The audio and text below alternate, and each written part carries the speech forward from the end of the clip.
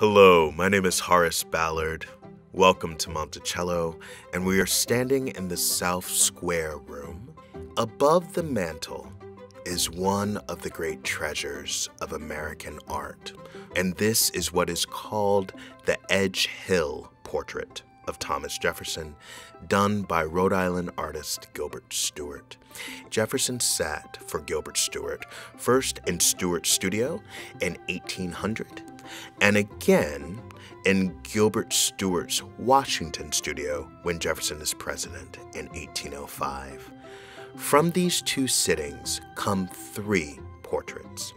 The first is what we might call an Athenian portrait of Thomas Jefferson, which essentially means he is painted like an orator. The second portrait that Gilbert Stuart painted of Thomas Jefferson is what we call the medallion portrait. The medallion portrait was thought by Jefferson's extended family to be the best image of him. The Edgehill portrait of Thomas Jefferson seems to also have come from that sitting. It is painted on a mahogany board, and the background is a greenish gray. It is a portrait of a man who we can see is very tall and very broad. This portrait also shows Jefferson turned to the side, but then his head pivots back to us.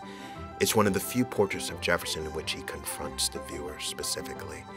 He is very, very concerned about the framing of his own image, and this portrait gives us that sense.